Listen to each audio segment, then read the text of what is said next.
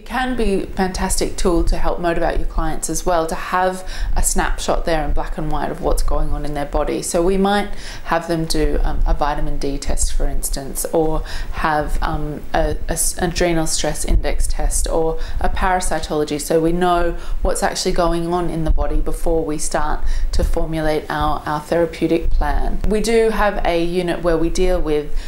learning how to read doctors' tests, because a lot of the time your clients will come in, they've had a blood test,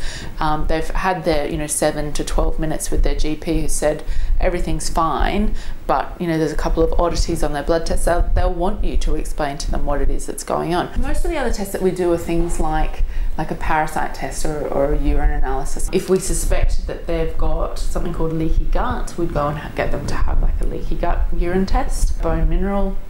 density test, because obviously that's going to give you an indication of how well you're assimilating your calcium, your magnesium, boron, various different nutrients as well. We have relationships with various different labs where the students can join as a student practitioner, read and analyze those blood tests to be able to utilize them to inform what they're going to do. Things like the size of our red blood cells, the amount of our blood cells, the different ratios between cells and cell types can give us an indication of vitamin and mineral deficiencies, states of inflammation in the body, and all sorts of other markers that will help us to create the best wellness plan for that client.